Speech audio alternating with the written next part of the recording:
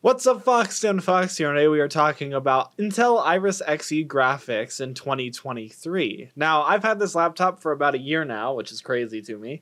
And Iris Xe graphics are still some of the most common graphics you see in laptops. So I wanted to test them today in AAA titles to see how they hold up. The configuration that I have is an i7-1260p, which has 4 performance cores and 8 efficiency cores. But it will most certainly be held back by Intel Iris Xe graphics. I have it in a Samsung Book 2 Pro. It was plugged in while playing and was set to the highest performance setting. So without any further ado, let's get into the benchmarks. The first game on the list is an indie title, Amnesia: The Bunker. At the low settings with dynamic resolution, we saw an almost constant 60 FPS, rounding out at 59. We saw 1% low of 46 and a 0.1% low of 3. So there was like one stutter, but as you can tell by the 1% low frame rate, it wasn't common at all. This game ran very smoothly. So I decided to just run it at native 1080p at the low settings, and we saw an average frame rate of 54 with a 1% low of 35 and a 0.1% low of 33. Up next is a new game that actually looks really interesting called Lies of P. Now, I was playing this at 1080p low settings with the native resolution.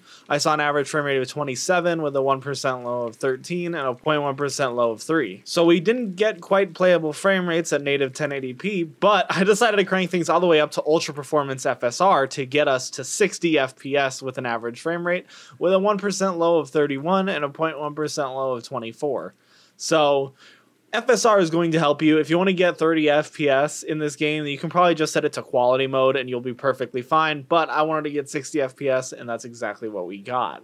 Street Fighter 6 up next. Didn't let me change anything in the demo, including settings, so it ran awfully. I don't understand what was wrong with this game, but we got an average frame rate of 6.6, a 1% low of 6, and a 0.1% low of 5.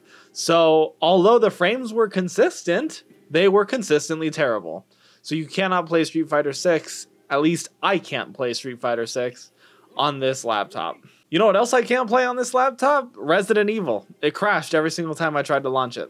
And Diablo 4, one of my favorite games right now, at the low settings with ultra performance FSR, only saw an average frame rate of 14 FPS with a 1% low of 10 and a 0.1% low of 6. So not a playable frame rate, unfortunately. And I'm really surprised with ultra performance that this is the result that we got, but alas, it is the result that we got. In conclusion, Iris Xe graphics suck now.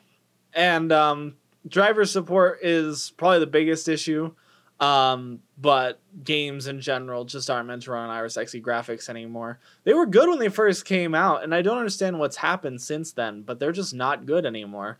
And you can't play a lot of AAA titles. You can still play indie games and CSGO or other esports titles without any issue. So if that's what you're looking for, that's what you should expect.